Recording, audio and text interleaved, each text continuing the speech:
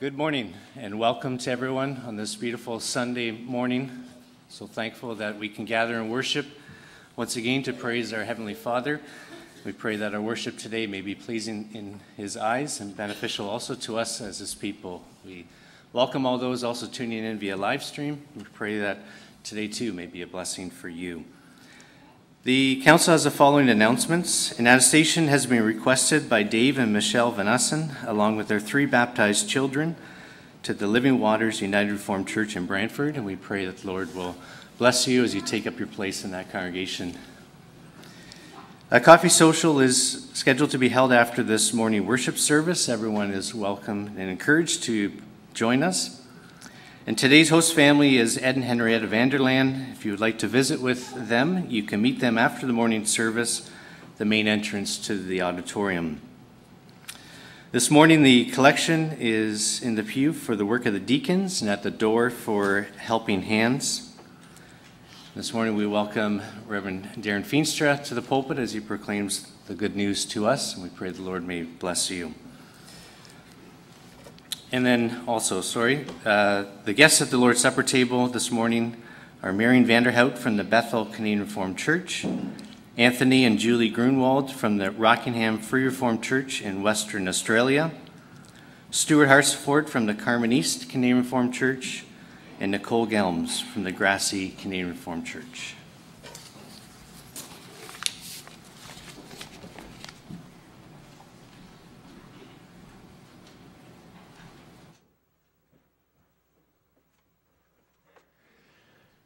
Good morning, brothers and sisters. What a privilege that we can be here again together as God's people and worshiping Him, that we're called into His presence too.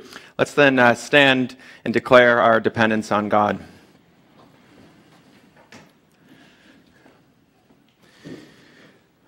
Dear congregation, where does our help come from? Our help is in the name of the Lord, the maker of heaven and earth. Receive then God's greeting to you this morning. Grace and peace to you from God our Father and from the Lord Jesus Christ. Amen.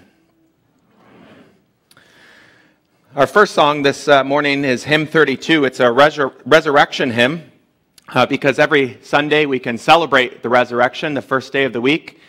Something we don't always think about, but Paul says in 1 Corinthians 15 that if Christ was not raised, he says our preaching would be useless, our faith would be futile, and we'd still be in our sins. So if Christ was not raised from the dead, we would all here be under God's wrath still.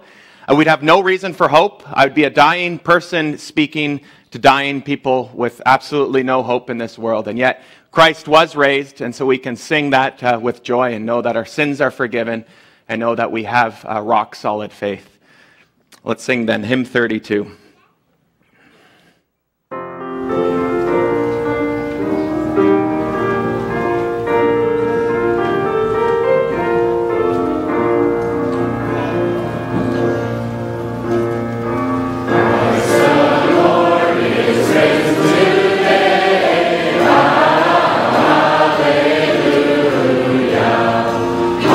Creation joined to say,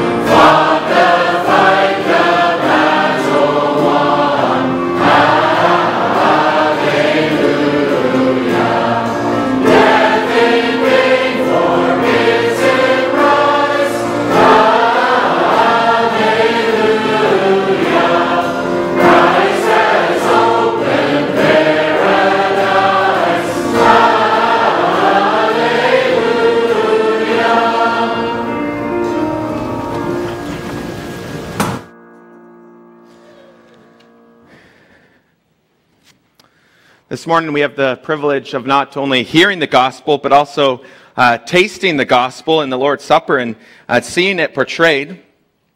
And so to that end, we'll read the part of the form that talks about self-examination, and then that goes through the 10 Commandments to teach us to cling to Jesus Christ, to seek our salvation in Him. So let's read that part of the form and think about this too in your own hearts as we come to the table later in faith. So we read the self-examination part. True self-examination consists of the following 3 parts. First, let everyone consider his sins and accursedness, so that he, detesting himself, may humble himself before God. For the wrath of God against sin is so great that he could not leave it unpunished, but has punished it in his beloved Son, Jesus Christ, by the bitter and shameful death on the cross. Second, let everyone search his heart whether he also believes the sure promise of God that all his sins are forgiven him only for the sake of the suffering and death of Jesus Christ, and that the perfect righteousness of Christ is freely given him as his own, as if he himself had fulfilled all righteousness. Third, let everyone examine his conscience, whether it is his sincere desire to show true thankfulness to God with his entire life, and laying aside all enmity, hatred, and envy, to live with his neighbor in true love and unity. God will certainly receive in grace all who are thus minded, and count them worthy to partake of the supper of our Lord Jesus Christ. But those who do not feel this testimony in their heart eat and drink judgment upon themselves. Therefore, according to the command of Christ and of the Apostle Paul, we admonish all those who know themselves to be guilty of the following offensive sins to abstain from the table of the Lord. And we declare to them that they have no part in the kingdom of Christ. All who refuse to trust in the Lord alone, or who serve him in their own manner. All who abuse the name of the Lord by cursing or in any other way. All who do not diligently attend the worship services, and who despise the proclamation of God's word or the sanctity of the sacraments. All who are disobedient to their parents or to others in authority over them. All who violate human life or cherish hatred against their neighbor and refuse to be reconciled to him. All who either within or outside of holy wedlock do not keep their bodies pure. All who by stealing, greed, or extravagance lead a worldly life. All liars, backbiters, and slanderers. Briefly, all who either in word or conduct show themselves to be unbelieving by leading an offensive life. While they persist in these sins, they shall not take of this food, which Christ has ordained only for his believers. Otherwise, their judgment and condemnation will be the heavier. But all this, beloved brothers and sisters, is not meant to discourage broken and contrite hearts, as if only those who are without sin may come to the table of the Lord. For we do not come to this supper to declare that we're perfect and righteous in ourselves. But on the contrary, we seek our lives outside of ourselves in Jesus Christ, and in doing so, we acknowledge that we are dead in ourselves. We are also aware of our many sins and shortcomings. We do not have perfect faith, and we don't serve God with such zeal as he requires. And daily we have to contend with the weakness of our faith and with the evil desires of our flesh. Yet by the grace of the Holy Spirit, we are heartily sorry for these shortcomings and desire to fight against our unbelief and to live according to all the commandments of God. Therefore, we may be assured that no sin or weakness which still remains in us against our will can prevent us from being received by God in grace and from being made worthy partakers of this heavenly food and drink. Let's sing together in response to the self-examination and going through the commandments from Psalm 22, 1 and 5. This is a psalm that speaks about the suffering of Christ and how he was poured out. And we're going to be looking at that this morning, how we are to pour out our lives for each other, just as Christ poured out his life even unto death for us. So let's sing Psalm 22, 1 and 5.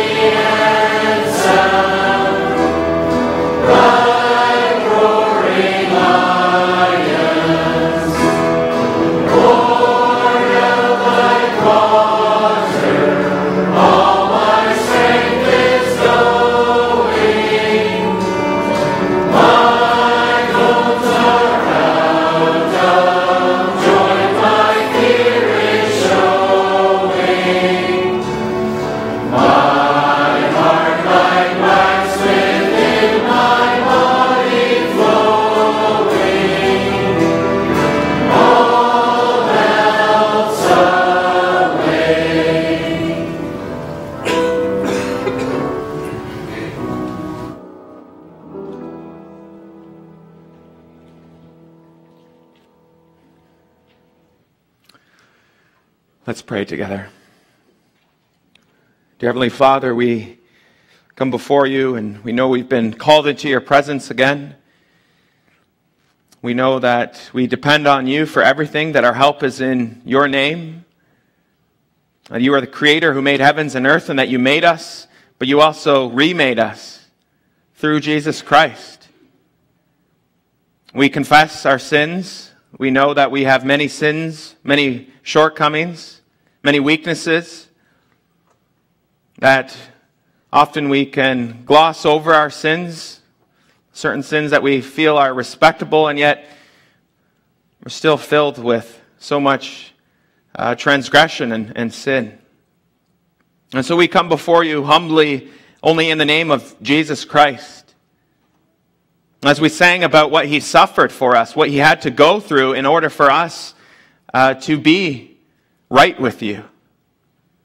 In order for us to have unshakable hope, that he had to die, he had to suffer, and then arise to new life.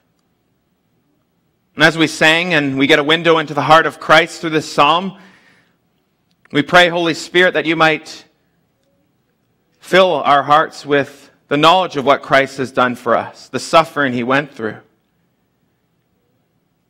That he was forsaken, but you, his Father. That he was on the cross, alone, with no one to help him. Rejected by heaven, rejected by earth, a curse. Bearing infinite weight of sin, eternal weight of sin. And as he looked around, there was no one to comfort him. Fierce lions opening wide their mouths at him, taunting him, scorning him, mocking him, as he poured out his life like water.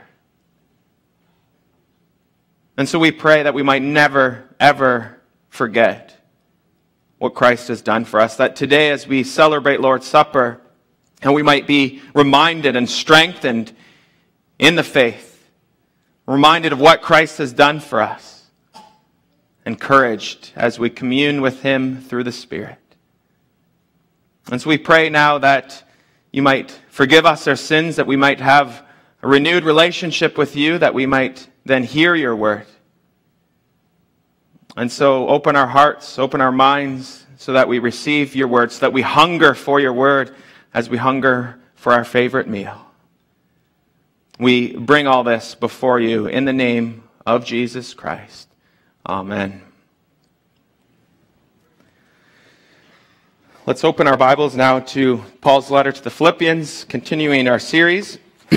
Last week we looked at Philippians 2, 14 to 16, the first part of 16, how we are called to be children of God, and that we're not to do what Israel did, and we're to do what Israel failed to do. So we're not to grumble, but we're to be children of light, holding fast to the word of life.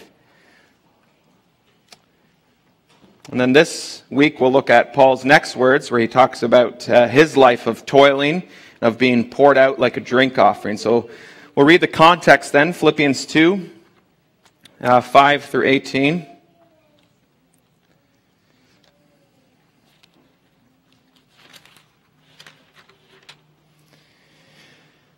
Philippians 2, starting at verse 5.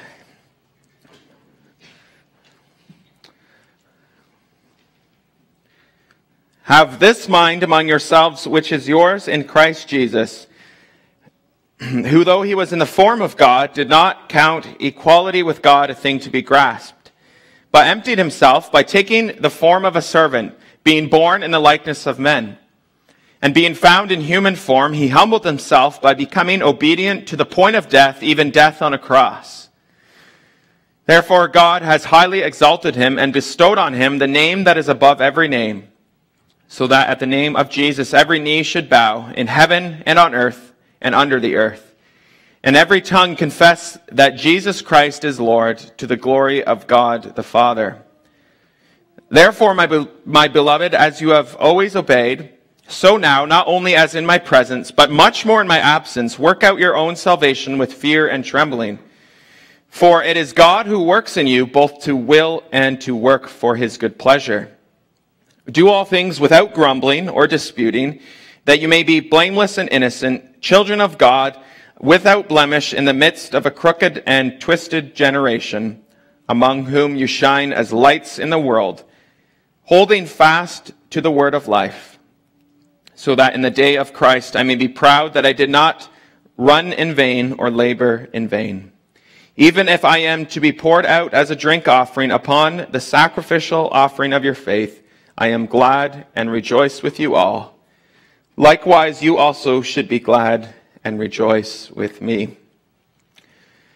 Let's sing together in response to God's word from Psalm 81, verses 5 and 9. And verse 9, pay special attention where we sing, "Open wide your mouth, put your trust in me." That as we hear God's word, we might receive his word, we might trust his word, we might open wide our mouths, hungering for his word. So Psalm 81, 5 and 9.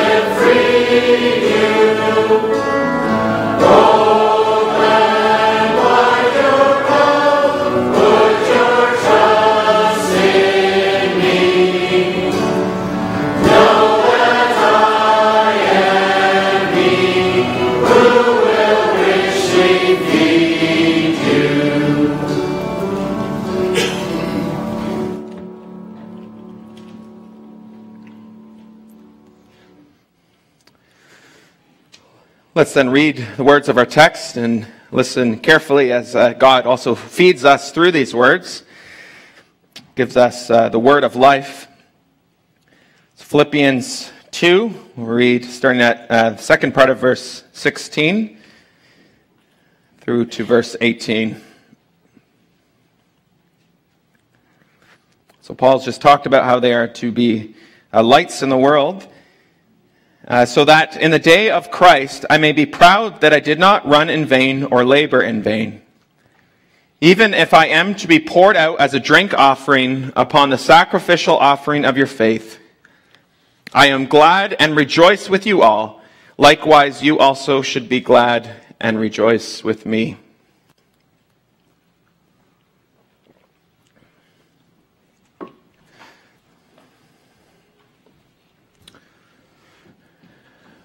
Dear brothers and sisters in Jesus Christ, how are you spending your life? Think about that this morning. How are you spending your life? You know, life on this earth is very short.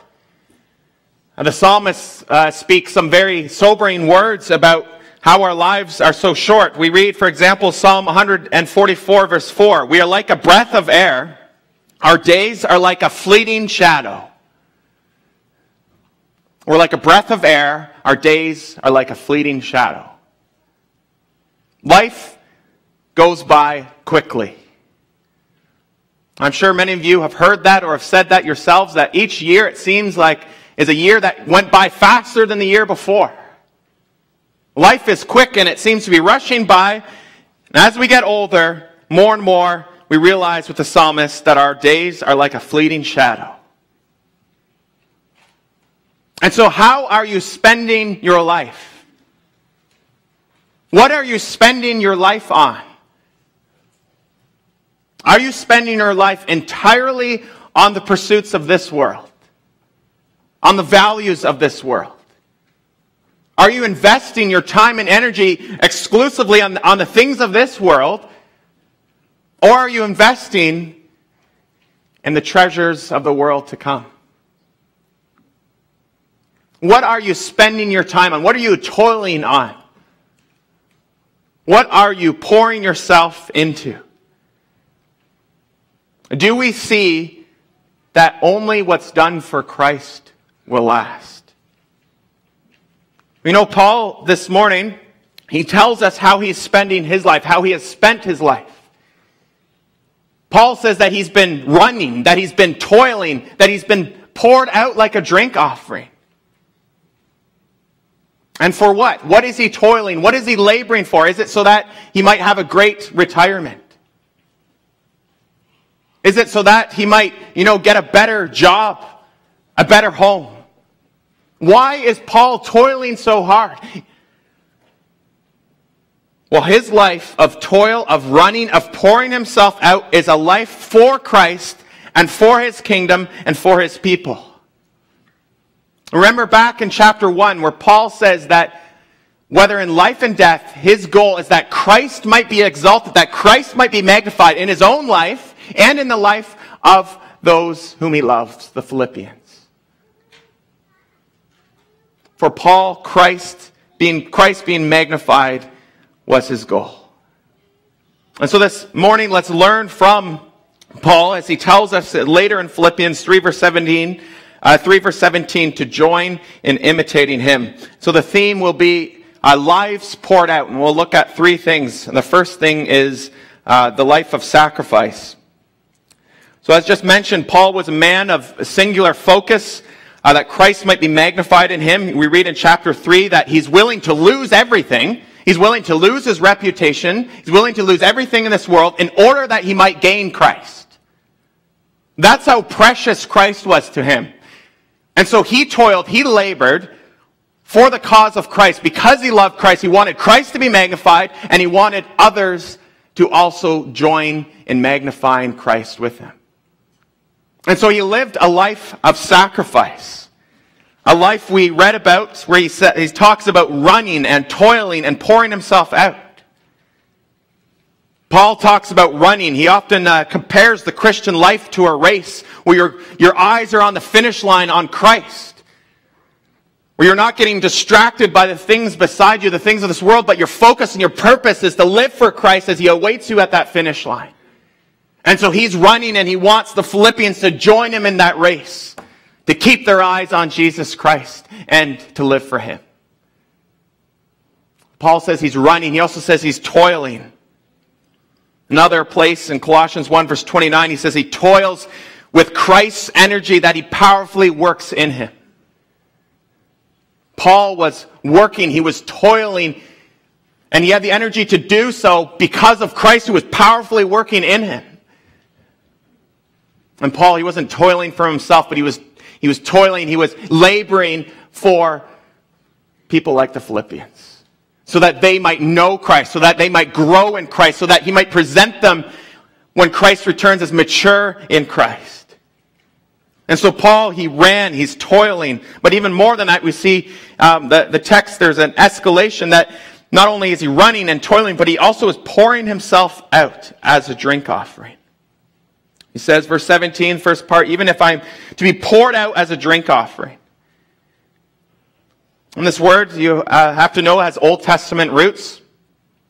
Drink offerings, maybe you aren't very familiar with them, but they're mentioned in places in Exodus, Numbers, and Leviticus, I think. And so there were certain sacrifices, burnt offerings, and others, that they would add drink offerings to these sacrifices. So you would have the sacrifice, an animal of some sort, and they would pour out, usually wine. They would pour out this wine on the sacrifice. And in a way, it symbolized that this drink offering was completing the sacrifice. The drink offering was a symbol of a dedication to God, that you weren't using this wine for yourself, but you were pouring it out before God as a sacrifice. Pouring it out to him in devotion and in love and in thankfulness. So you get this beautiful image that Paul is painting here in verse 17. that he's saying here that he's being poured out upon the sacrificial offering of the Philippians' faith. So he's picturing here that the Philippians are like the sacrifice. They're like the main sacrifice. And then Paul is saying his life is like that drink offering that's poured onto their sacrifice. It's a beautiful connection, once again, you see between Paul and the Philippians, that together they're presented as a beautiful sacrifice, as we read Romans 12, verse 1, holy and pleasing to God. And so you see how connected Paul is to the Philippians here, that they are living lives of sacrifice. We can read about that later in Philippians 2, that they were giving Paul out of their means. We read in chapter 2, verse 30, about Epaphroditus, one of the Philippians, how sacrificial he was living. We read, for he nearly died for the work of Christ. So here's Epaphroditus, one of the Philippians members of that church. He nearly died for the work of Christ, risking his life to complete what was lacking in your service to me. And that same word then is the word in our text, that sacrificial offering. So the Philippians, they were living lives of sacrifice, devoted to God, devoted to Christ, devoted to Paul as a minister of Christ. And Paul's life was then poured out on that sacrifice. And so here's Paul, a man with a life poured out. A life poured out in dedication to God. A life poured out in service to Christ and to his people.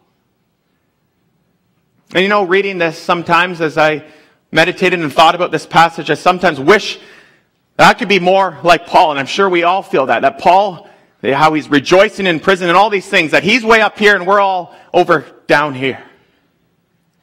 So how is Paul able to toil? How is he able to run this race? How is he able to be willing even to have his life poured out, even unto death, for the Philippians?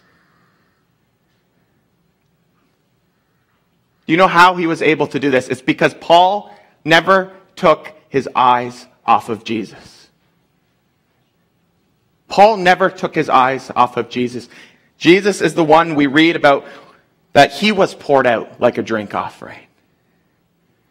You know, in the Old Testament, in Isaiah 53, we read, it's a beautiful passage. It's called the Servant Song, about the suffering servant, ultimately Jesus, who will come. And we read there in Isaiah 53, verse 12, that the suffering servant was one who poured out his soul to death. He poured out his soul to death. And then Jesus, he picks up this language in Matthew 26, verse 28. Matthew 26, verse 28, he's in the upper room. He's about to institute Lord's Supper. And he holds up the cup of wine. And he says, this is the blood of the covenant which is poured out for many for the forgiveness of sins. Jesus is referring to these drink offerings, the drink offerings that had wine in them. And he's saying that he will be that drink offering, that his life is going to be poured out for the forgiveness of sins. And we see this literally happen in his life. In John 19, we read that the soldiers pierced his side, and there poured out blood and water. Jesus' life was a drink offering, poured out. And so later, as you drink that cup of wine, as you hold that cup of wine, think about Christ and his life, his blood that was poured out for you. If you are doubting whether God loves you this morning, if you're wrestling in the assurance of that, think about that as you're drinking that wine, that Christ's life was poured out for you, that he lived every second to redeem you and to bring you to God. That every breath he took, every step he took, every time his heart was beating, he was beating as one who was poured out as a drink offering in total dedication to the Father and to redeem people like us. That his life was completely poured out so that all of our sins might be forgiven, and so that everything necessary might be done that we might have fellowship with God. Christ poured out his life so that we might be saved from hell.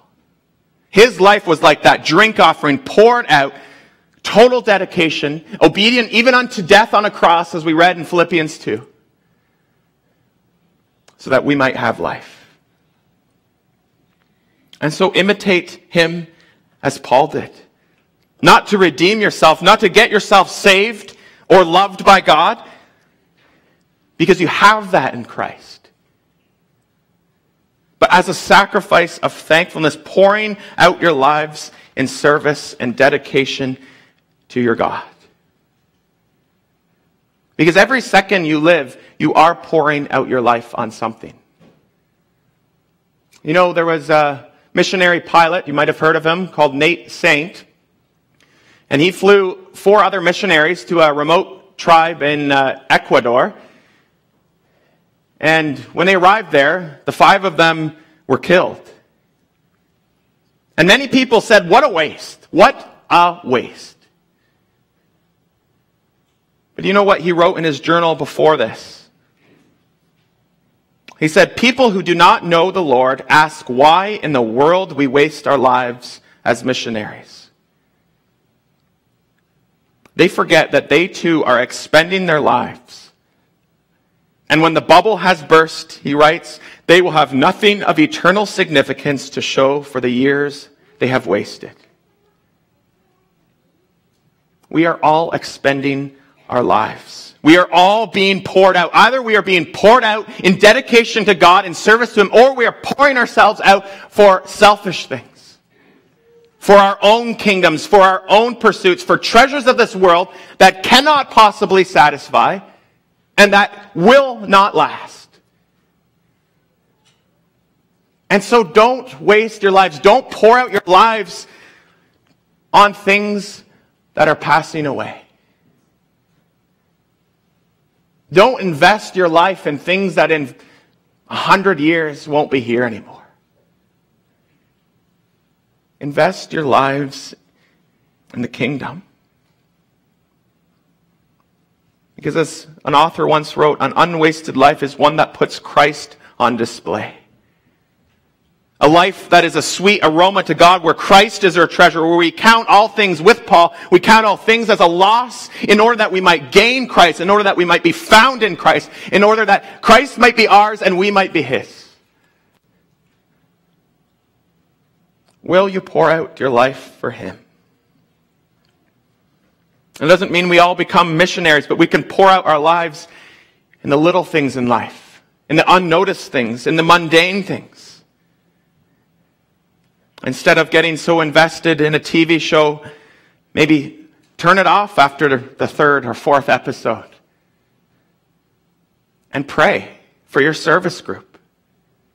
Pray for your church. And if you have trouble with this, the last 2 bulletins outlaid all different ways you can pray for your church, following the book, 5 Things You Can Pray for Your Church. Prayers are beautiful. They have that eternal significance. They're a sweet aroma pleasing to God as we're pouring out our lives for other people. And instead of going for another appointment for a sport or another round of golf, visit someone in your ward that needs encouraging. Visit someone that needs to be built up in Christ. Instead of spending our leftovers on God, let's spend our first fruits on him and for his work and for the kingdom of Christ. Instead of running around bringing our kids from one thing to the next, take time to teach them about Christ.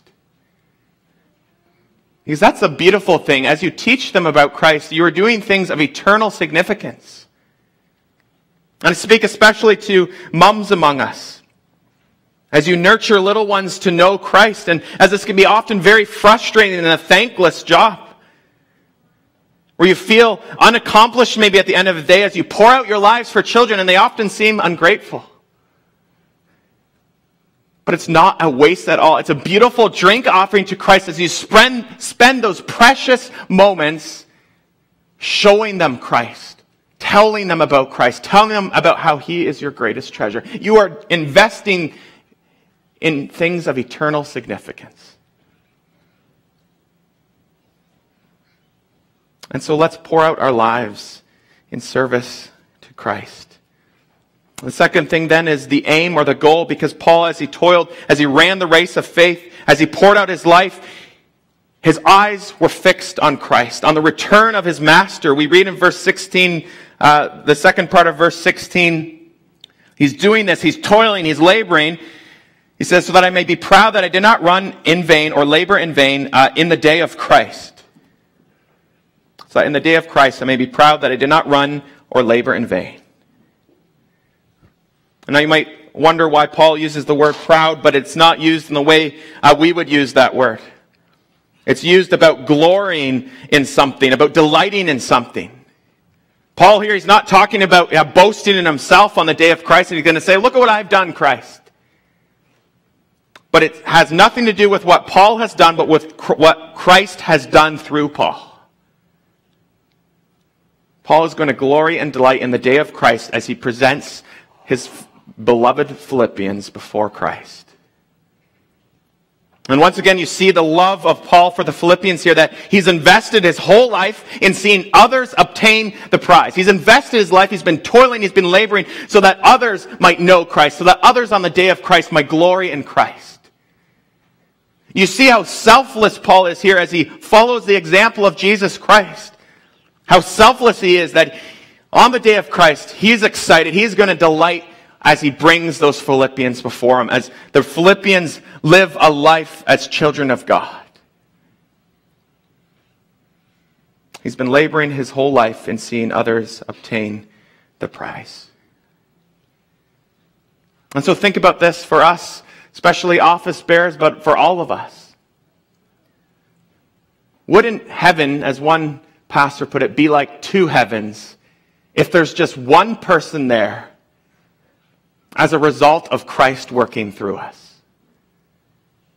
As a result of Christ using us as instruments in his hand, as we talked to others about Christ, as we encouraged others in Christ, as we encouraged others to grow and mature in him. What a beautiful thing on that day when we see what Christ has worked through us. And then our toil and our being poured out is not in vain. So I encourage you all to take the long view of life, to not live for the moment, to not live for instant gratification, but to live each day, each second in full awareness of Christ's return. That you want more than anything to Christ to look on you and in love say, well done in what I worked in you. That you delight in seeing others there as a result of Christ working in you. And so that's the aim or the goal. And then thirdly, the attitude, because Paul says that even as his life is being poured out, even unto death, he can rejoice. And for him, rejoicing is not about having a big smile on your face. It's not about being emotionally upbeat and, having a happy feeling in your heart all the time. Paul could even rejoice as he toiled, as he labored, as he even wept and was full of tears. Because he could rejoice because his life was being poured out so that others might know and mature in Christ. Paul was a man who loved Christ so much that the Philippians are standing steadfast in this Christ, that he can rejoice. And in verse 18, he tells them to rejoice too. He's saying there, if you don't rejoice, as I'm being poured out as a drink offering, if you're not rejoicing, you don't get it. You don't get that my greatest desire is to magnify Christ, to live for him, and to see others enter into that joy. And says Paul, even if that means that my life is being poured out as a drink offering, even unto death, then it's worth it. It's worth it. If that means you Philippians are standing steadfast in Christ. And so, brothers and sisters, even in our tears, even in our pain, even in the struggles of this life, even as we cry, we can have that joy that cannot be taken away. That joy when Christ is magnified. That joy when others are joining in magnifying him. And to the extent or degree that Christ is our treasure, we will also have that joy of Paul.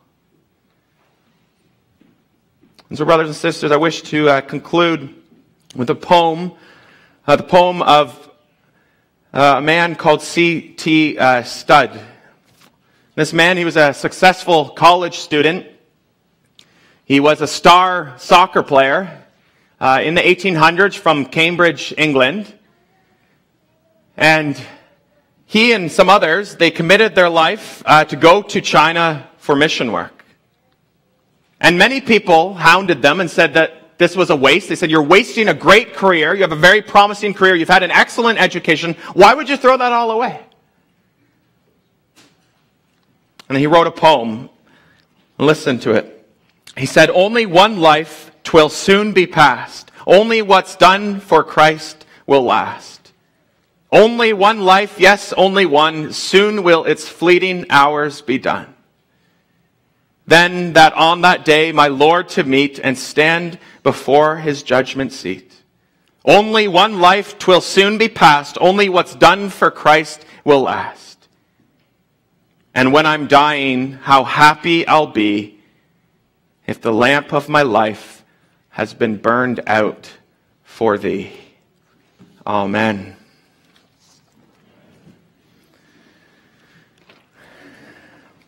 Let's sing together in response. Hymn 43, the words from Hebrews 12 of running the race of faith with our eyes fixed on Christ.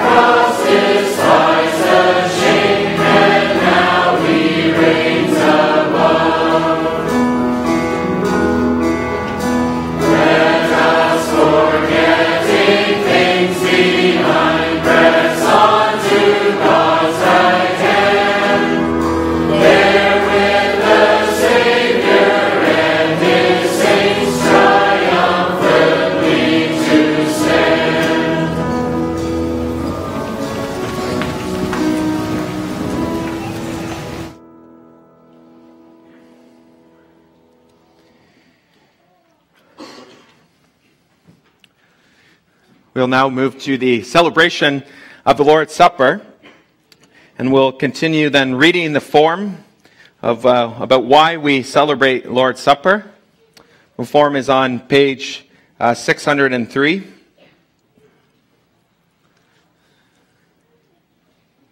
Page 603 of the Book of Praise. So first we read about the institution of Lord's Supper.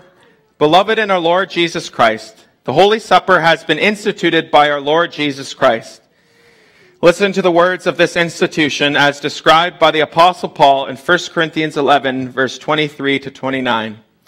For I received from the Lord what I also delivered to you, that the Lord Jesus, on the night when he was betrayed, took bread, and when he had given thanks, he broke it and said, "This is my body, which is for you. Do this in remembrance of me." In the same way also he took the cup after supper, saying, "This cup is the new covenant in my blood. Do this as often as you drink it in remembrance of me. For as often as you eat this bread and drink the cup, you proclaim the Lord's death until he comes. Whoever therefore eats the bread or drinks the cup of the Lord in an unworthy manner will be guilty concerning the body and blood of the Lord. Let a person examine himself then, and so eat of the bread and drink of the cup. For anyone who eats and drinks without discerning the body eats and drinks judgment on himself." And having examined ourselves in light of God's law, let's then move to the section of remembrance of Christ. Let us now consider for what purpose the Lord has instituted his supper, namely that we should use it in remembrance of him. We are to remember him in the following manner. First of all, let us fully trust that the Lord Jesus Christ was sent by the Father into this world, according to the promises made from the beginning to the fathers in the Old Testament, and that he assumed our flesh and blood. From the beginning of his incarnation to the end of his life on earth, he bore for us the wrath of God, under which we should have perished eternally. By his perfect obedience, he has for us fulfilled all the righteousness of God's law. We remember in particular that the weight of the wrath of God caused by our sins pressed out of him sweat like drops of blood, falling on the ground in the Garden of Gethsemane. There he was bound that he might free us from our sins. He suffered countless insults that we might never be put to shame. Though innocent, he was condemned to death that we might be acquitted at the judgment seat of God. He even let his blessed body be nailed to the cross that he might cancel the bond which stood against us because of our sins. By all this, he has taken our curse upon himself that he might fill us with his blessing. On the cross, he humbled himself in body and soul to the very deepest shame and anguish of hell. And then he called out with a loud voice, my God, why have you forsaken me? That we might be accepted by God and never more be forsaken by him. Finally, by his death and the shedding of his blood, he confirmed the new and eternal testament, the covenant of grace, when he said, "It is finished." In order that we might firmly believe that we belong to this covenant of grace, the Lord Jesus Christ, during his last Passover, instituted the Holy Supper. He gave the bread and the cup to his disciples in remembrance of him. He taught us to understand that as often as we eat this bread and drink from this cup, we are reminded and assured of his hearty love and faithfulness towards us. It is a sure pledge that he has given his body and shed his blood for us, otherwise we would have suffered eternal death. He nourishes and refreshes our hungry and thirsty souls with his crucified body and shed blood to everlasting life, as certainly as this bread is broken before our eyes, and this cup is given to us, and we eat and drink in remembrance of him. From this institution of the Holy Supper of our Lord Jesus Christ, we learn that he directs our faith and trust to his perfect sacrifice once offered on the cross. It is the only ground for our salvation. Thereby he has become to our hungry and thirsty souls the true food and drink of life eternal. For by his death he has removed the cause of our eternal hunger and misery, which is sin, and obtained for us the life-giving Spirit. By the Spirit who dwells in Christ as the head and in us as his members, we have true communion with him and share in all his riches, life eternal, righteousness, and glory. By the same Spirit, we are also united in true brotherly love as members of one body. For the Apostle Paul says, because there is one bread, we who are many are one body, for we all partake of the one bread. As one bread is baked out of many grains, and one wine is pressed out of many grapes, so we all, incorporated in Christ by faith, are together one body. For the sake of Christ, who so exceedingly loved us first, we shall now love one another, and shall show this to one another, not just in words, but also in deeds. Finally, Christ has commanded us to celebrate this Holy Supper until he comes. We receive at his table a foretaste of the abundant joy which he has promised, and look forward to the marriage feast of the Lamb, where he will drink the wine new with us in the kingdom of his Father. Let us rejoice and give him the glory, for the marriage feast of the Lamb is coming. May the Almighty Heavenly God and Father of our Lord Jesus Christ help us in this through his Holy Spirit. Amen. To receive all this, let us now humble ourselves before God in prayer and call upon him in true faith. And at the end of the prayer, we will pray the Lord's Prayer, and I invite you to join me in reciting the Lord's Prayer. Merciful God and Father, we thank you that in this supper we cherish the blessed memory of the bitter death of your dear Son, Jesus Christ. Work in our hearts through the Holy Spirit so that we may entrust ourselves more and more to your Son, Jesus Christ. Grant that our contrite hearts may be nourished with his true body and blood, yes, with him who is the only heavenly bread, that we may not live in our sins, but Christ in us and we in him. Let us so truly be partakers of this new and everlasting testament, the covenant of grace, that we don't doubt that you will forever be our gracious Father, never more imputing to us our sins, but providing us with all things for body and soul, as your dear children and heirs. Grant us your grace that we may take up our cross joyfully, deny ourselves, and confess our Savior. Let us in all tribulation await our Lord Jesus Christ, who will come from heaven to change our mortal body to be like his glorious body and take us to himself forever. Hear us through Jesus Christ, who taught us to pray, Our Father in heaven, hallowed be your name. Your kingdom come, your will be done on earth as it is in heaven. Give us this day our daily bread, and forgive us our debts, as we also have forgiven our debtors. And lead us not into temptation, but deliver us from the evil one. For yours is the kingdom, and the power, and the glory forever. Amen. Let us now together profess our Catholic undoubted Christian faith, and we'll do this with reciting the words of the Apostles' Creed. We'll do that standing.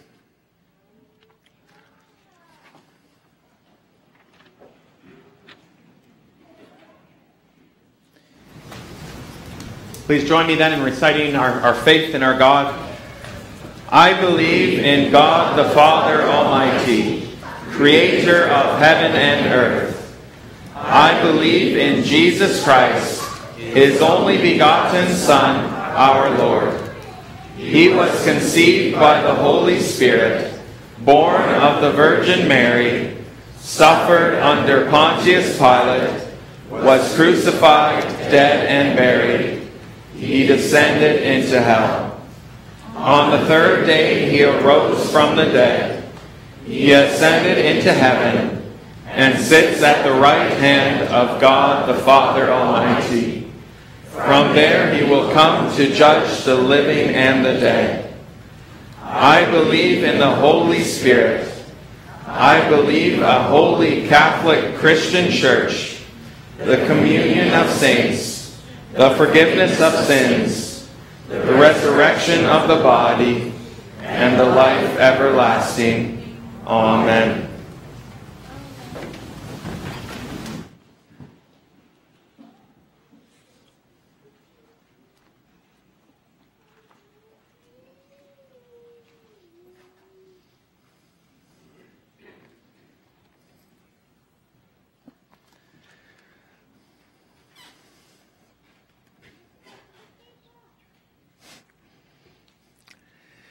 Dear brothers and sisters, in order that we may now be nourished with Christ, our true heavenly bread, we must not cling with our hearts to the outward symbols of bread and wine, but lift up our hearts on high in heaven, where Christ, our advocate, is at the right hand of his heavenly Father. Let us not doubt that we shall be nourished and refreshed in our souls with his body and blood, through the working of the Holy Spirit, as truly as we receive the holy bread and drink in remembrance of him. I now ask the elders to come forward and distribute the bread, and you are reminded that the bread is gluten-free.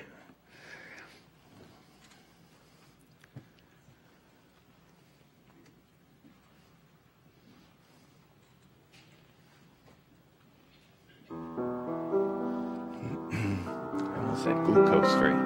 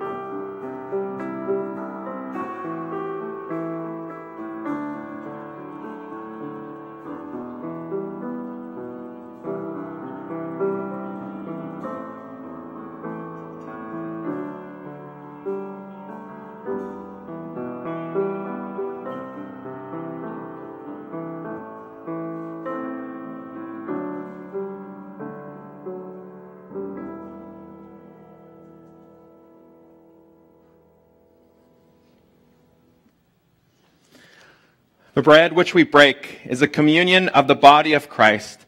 Take, eat, remember, and believe that the body of our Lord Jesus Christ was broken for the complete forgiveness of all our sins.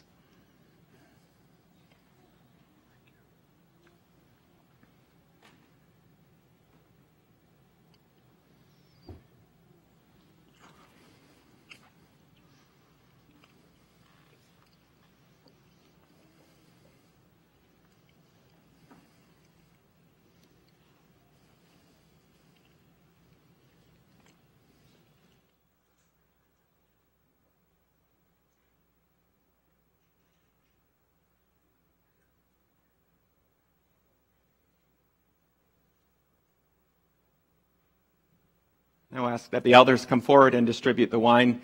In the middle of each tray, there's grape juice.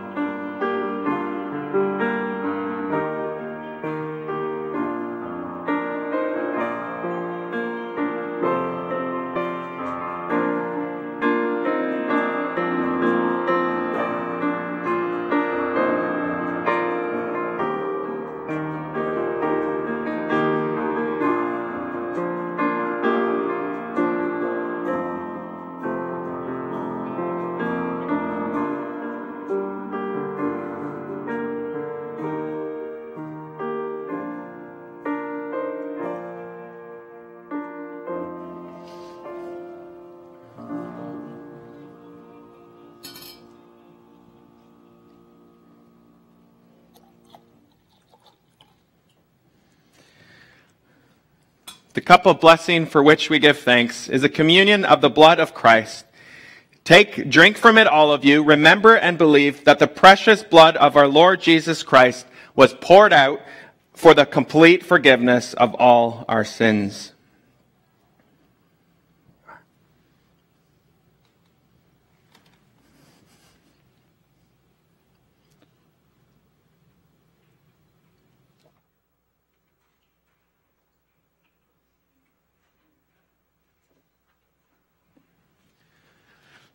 Let's now stand together and we'll sing hymn 30.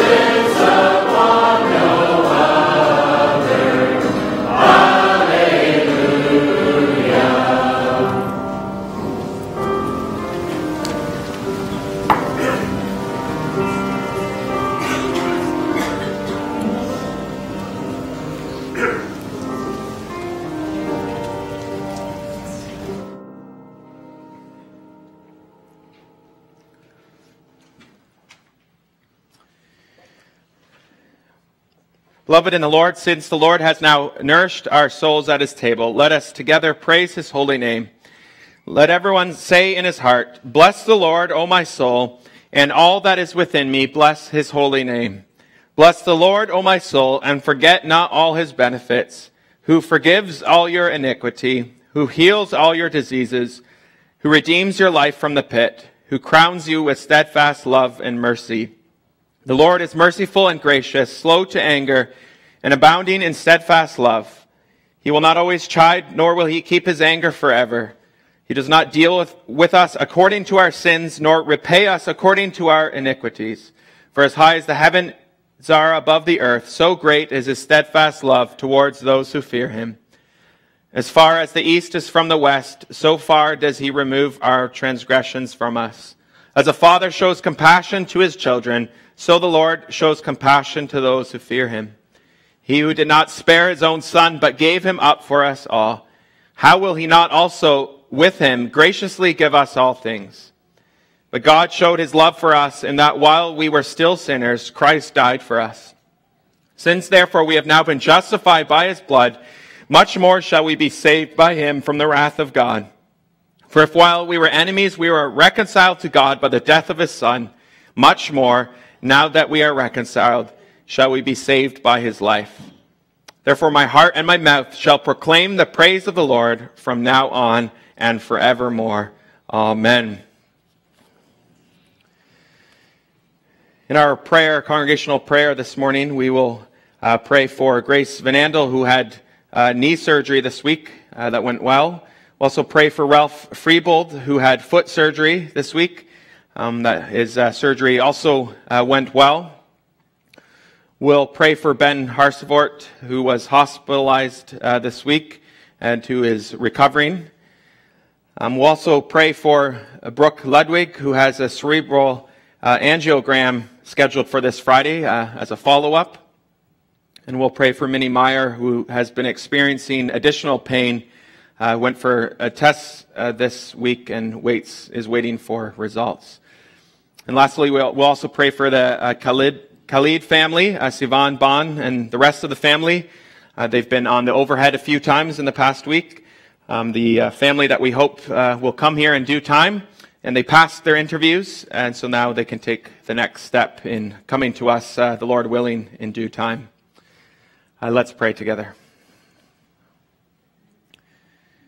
Merciful God and Father, we thank you that you in your boundless mercy have given us your only begotten Son, our mediator. We praise you that he is the sacrifice for our sins and our food and drink to life eternal. We thank you that you give us a true faith through which we may share in such great benefits.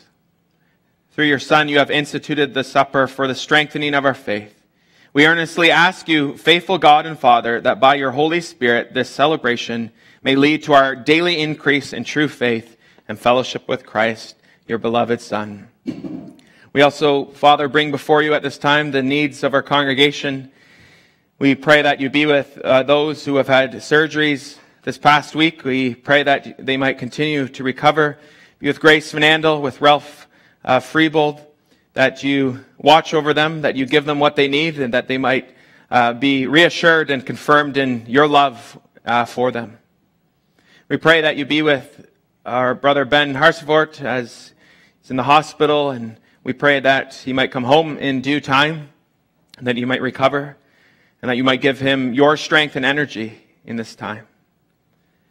We ask that you be with Brooke Ludwig as she awaits, the Lord willing, a angiogram this coming Friday. We pray that you give her what she needs as she awaits the patience and the strength. We also that you be with Minnie Meyer as she awaits the results of tests. We pray that you give her relief from pain, and that you might also continue to show your grace, your goodness in her life. We pray that you be with others who are leaving. We think of Dave and Michelle Van Assen. We pray that you give them what they need as they take up their place in a new family in Living Waters URC. We pray that you give them strength there, that they might be a blessing there also, and that they might have encouragement and strength from you and be part of the fellowship there. We pray that you be with also those who are traveling, many of us who are traveling right now, going on vacations or other things. We ask that you be in particular for our sister Mark Stam as she travels to the Netherlands for the next 3 months, that you give her a good time there, a time of visiting, and a time where you continue to show your grace to her. We ask that you be with those who are, Lord willing, coming here in due time. We think of the Khalid family. We thank you that they could pass their interviews this past week, and we pray that you continue to be with them as they go through the next part of the procedure to come here. We pray that you might bless that, and they might come here in due time. We pray that you might lift them up through our prayers as well, and strengthen them as well as they deal with hard times there. We ask that you watch over us all as we go from here, that you might nourish us indeed in the faith, that we might hunger for Christ more, that we might seek to pour out our lives for him, not to earn anything, but as a sacrifice of thankfulness. We ask that you bring us here again this afternoon and be with the pastor, Peter Feenstra, this afternoon, that you watch over him and give him strength to bring us your word. We bring all this before you in the name of Jesus Christ. Amen. You now have an opportunity to show your thankfulness as offering also of sacrifice to God from your gifts. After the offering, we will sing the hymn, "Yet Not I, But Through Christ in Me."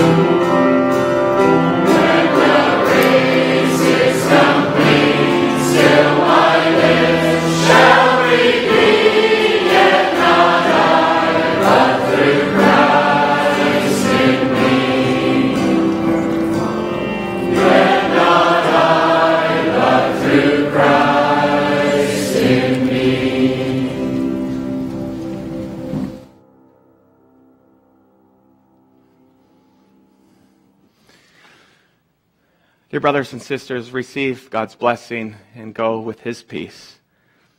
The grace of our Lord Jesus Christ and the love of God the Father and the fellowship of the Holy Spirit be with you all. Amen.